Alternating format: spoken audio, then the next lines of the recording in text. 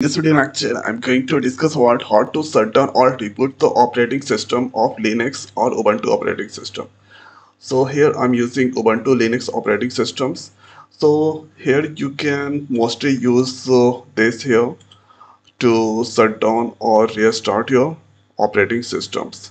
Okay, so but I'm going to show you how you can shut down this by using the or terminal. So right click and open the terminal. Then this place first going to restart the operating system of Linux.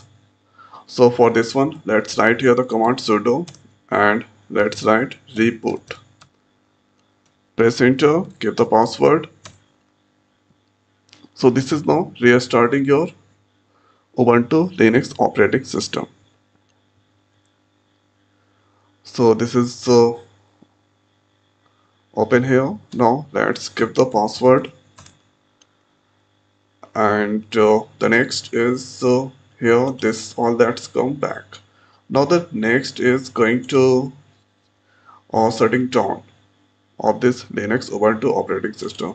Open the terminal, and this place you need to write here sudo and write here power off. Press enter, give the password. Then you can see here this is shutdown, and now you can see operating system that's shutdown of the Linux or Ubuntu operating system. So parent operating system using the Windows. So this is displaying there. Okay.